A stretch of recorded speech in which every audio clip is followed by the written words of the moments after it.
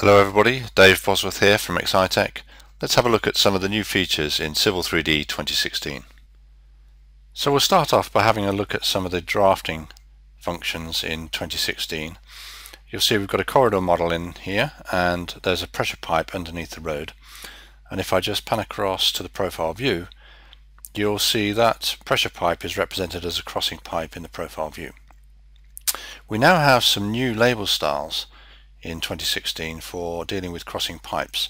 So for pipe networks, you'll see these, not only do we have crossing sections but also crossing profile labels.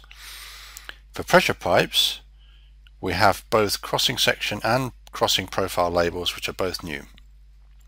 So let's create a new label style for this pressure pipe.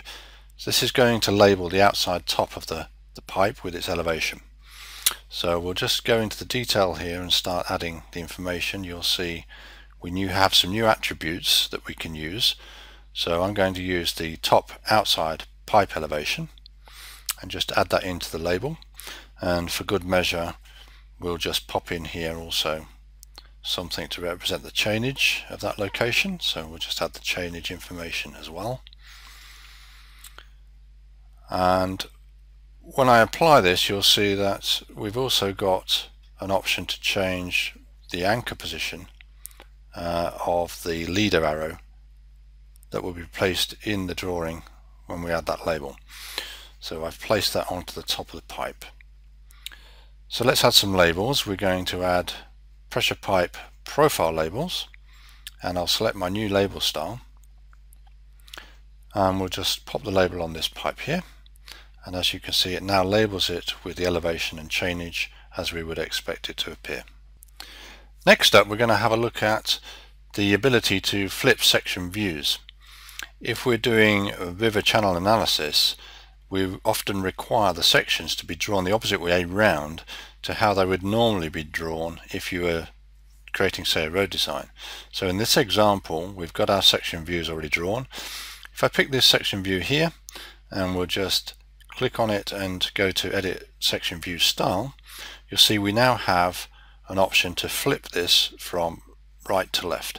So effectively we're looking upstream instead of downstream. So we'll just flip that over and you'll see all the section views immediately update. So we'll take a look at some of the new design features in 2016. The first one I want to show you is the ability to create a surface from a point cloud. So we've got this point cloud loaded into our model, and I'm just going to go to this new tool, create surface from point cloud. I'm going to do this by selecting a polygon, so we'll click on the command line and choose the polygon option, and now we can just trace the area that we want to use for our surface. You have to bear in mind with this tool that the point clouds typically contain millions of points. Picking a very large area is going to take an awful long time to create the surface, and will probably be too big. So you may have to either clean up your point cloud or do it in stages. We'll just select a style for this surface, and we'll also just give it a name. And you'll see that in the dialog here we have the option to continue adding new areas or new point clouds to this selection, or in fact deleting them if we want. And there's a dialog here to illustrate how it will handle points that appear to be off the surface and what sort of interpolation takes place. This is going to process the point cloud in the background, so we can carry on working while it's doing this, because it can take some time, but when it's done it'll pop up a little message for you on the screen, and we'll just click on that, zoom into the point cloud, and we can just have a look at that in 3D. It's a great tool, and certainly if you don't try and capture too big an area, works quite well.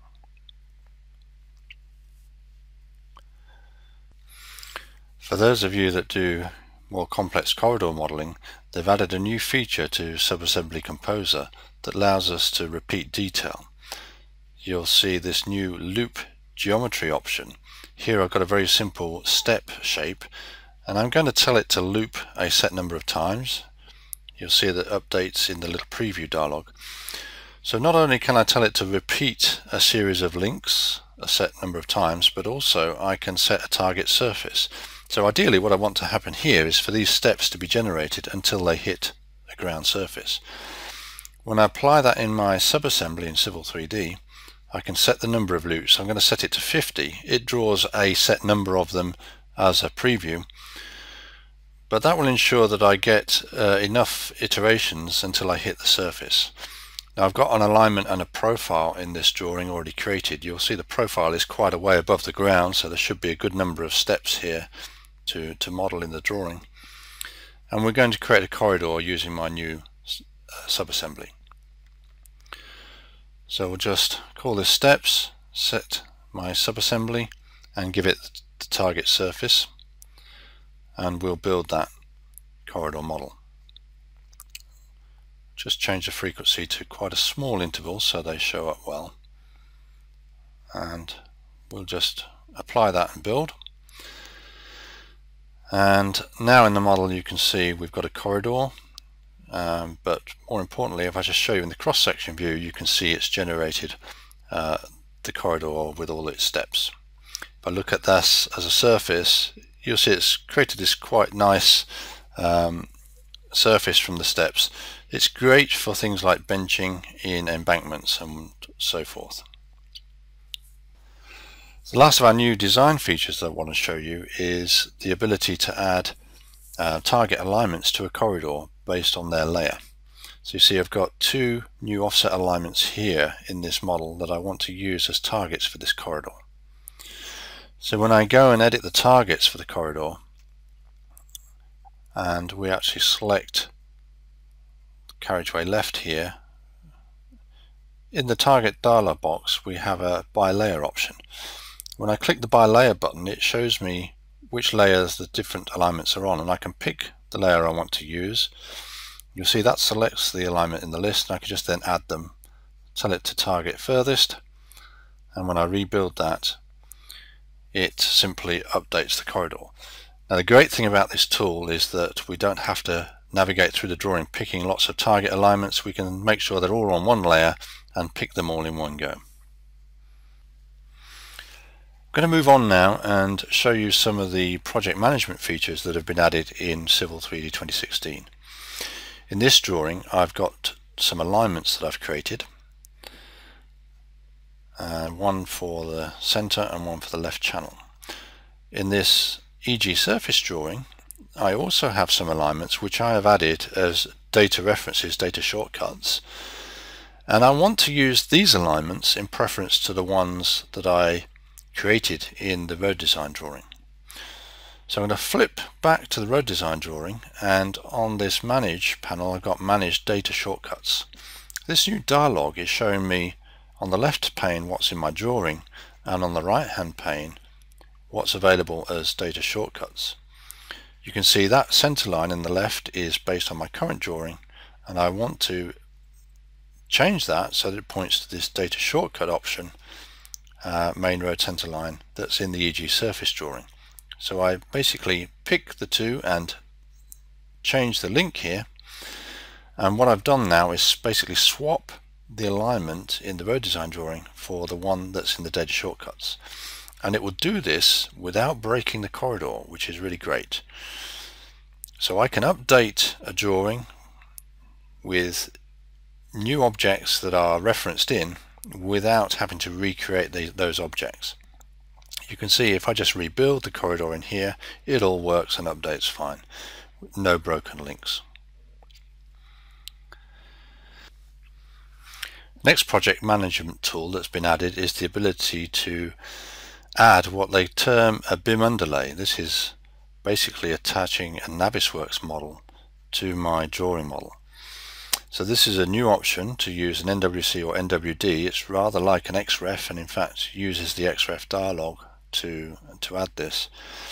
You can set how the path is handled, and also some basic unit settings and scaling. So I've picked this building model that has originally come from Revit, and you'll see that it drops it in the correct location. It is coordinated, and we have this sort of transparency on it to indicate that it is in fact a referenced in model. But there are some variables that you can use to change the degree of fading and the coloring on that model. So CM fade color changes the fading, CM fade opacity changes the coordinated model transparency. Unfortunately, at this stage we can't snap to this, but it's great for coordination purposes.